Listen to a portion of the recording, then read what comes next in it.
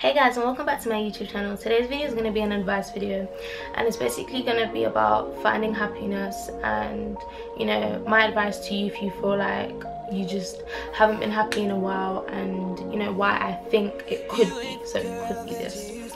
So I'm just going to go straight into an example story. I came up with this example one time. I was trying to explain this on Snapchat, so it was just off head. So imagine there's this woman, and the night before she had used her car and she had went grocery shopping, and the next day she needed to go to work. So she got her keys, she got into the car, and she put her keys in the car and she turned it right as she always does to start the car, but the car didn't start. So she's just there thinking, okay, what's going on? So she turns it right again, it's still not starting. She keeps turning it right, and the car is not starting, and she needs to get to work. So, and if she's late to work without a proper reason, like she's late to work, you know, they don't take that lightly because she's a very important person in her job, and they just don't take it lightly. They don't care, you just can't be late. So she's continuously turning this key right and it's not opening.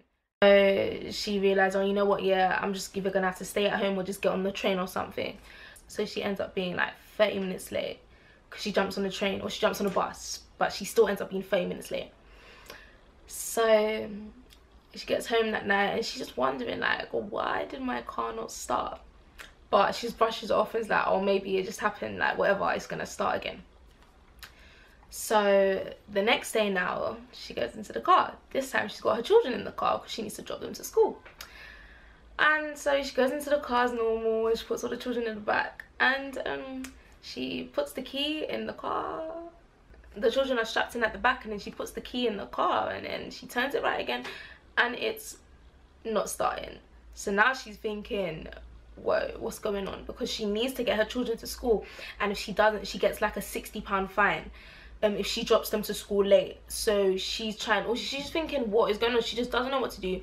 She keeps just turning the key right and it's not working, but she normally always turns it right and it's still not working. So she gets all the kids at the car. She's like, you know what, guys, we're not going to school today. She keeps them in and she stays in as well because she was going to drop them to school and go work. So she's just thinking, why is this car not starting? Like, she's so confused. Next day is a Saturday, so she's at home, she's off, she don't work on a Saturday. Obviously the kids don't go to school on a Saturday. So she gets this phone call, and it's the hospital saying that her mum is in hospital and she need, like, something terribly bad has happened to her and she needs to come right away. She gets into the car now, and now she's just praying, like, please God, let this car work because I need to go see my mum, she's in hospital, da da da da da. So she's praying. So she's praying before she actually puts the key into the car, where she puts the key. She puts the key in there, she's still praying, she turns it right and it doesn't work. So now she's angry, she's crying, she's thinking, what is going on with this car?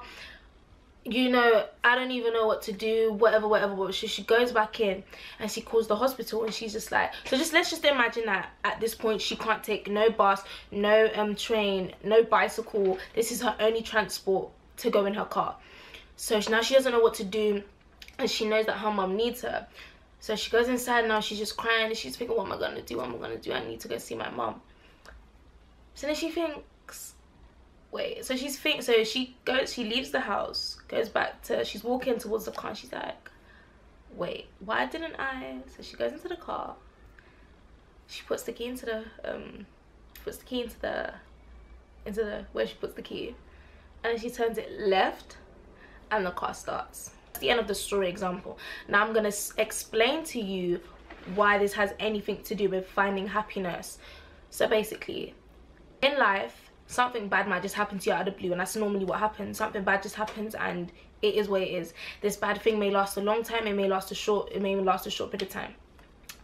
Her bad thing was that her car didn't start, and it was for no reason. She didn't know why it wasn't starting. That's like when bad things happen to you in life, majority of the time it just happens and you don't even know why. But then again, I say everything happens for a reason. So what I believe is that if you're in a bad situation or something bad is going on, it's for a reason. So there's no use being so upset that you're in this bad situation and keep doing the same thing to try and solve the problem, because you need to understand, okay, I'm going through a bad time in life and I'm trying to solve it, and I keep doing the same thing all the time, but it's still not, like, I'm still in this situation, nothing's getting better. Why don't you just sit there and think to yourself, why don't I try to change the solution? Why don't I try to change what I'm doing, which I think is going to help me solve the problem? So she kept on, so what the woman was doing was she kept on turning the car, she kept on turning the key right, thinking it was going to solve the problem. But she kept on doing it. It should have clicked in her mind, okay, as it did in the end, it should have clicked in her mind, wait, why don't I just turn it left and then see what happens? And she changed the solution, and she tried it, and it worked.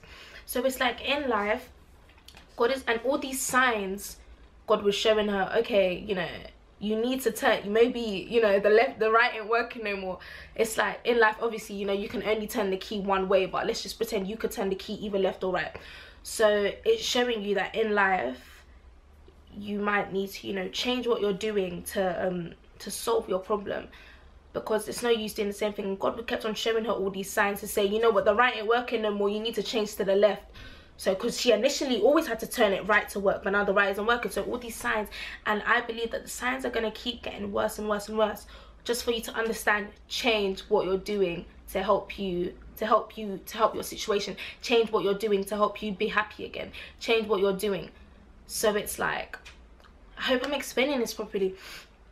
I'll give you another example afterwards. So it's just like God's gonna keep giving you signs, and I feel like these signs are just gonna keep getting worse and worse and worse and worse until it finally clicks in your mind, change what you're doing.